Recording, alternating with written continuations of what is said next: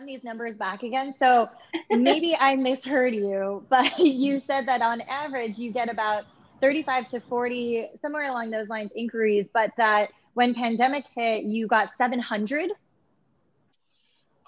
Well, from the college's feedback, generally when they release a non-credited vocational class, like if it's got to do with electrical or trucking or logistics, when they roll out a class, usually they get about 40 to 50 inquiries a month for a class. When the Intro to Cannabis Industry class was posted, we had about 700 inquiries within the first few hours.